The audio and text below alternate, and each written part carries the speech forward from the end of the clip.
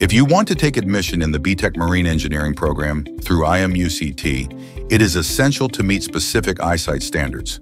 A candidate's unaided vision in each eye should be at least 6 by 12. Additionally, color vision must be normal, which is tested using the Ishihara test.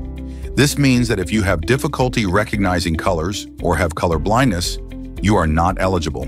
These medical standards are important because precise visual judgment is critical during marine engineering. In such cases, if your vision is not 6 by 12, you might face rejection, and your years of effort could go to waste.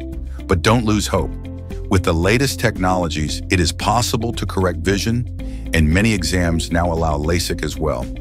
Keep in mind to prefer flapless surgeries like customize or transparquet procedures, as flaps can be easily detected in medical tests. So, why wait? Pick up the phone now and call our helpline number to book a free consultation. For more information, you can also comment below.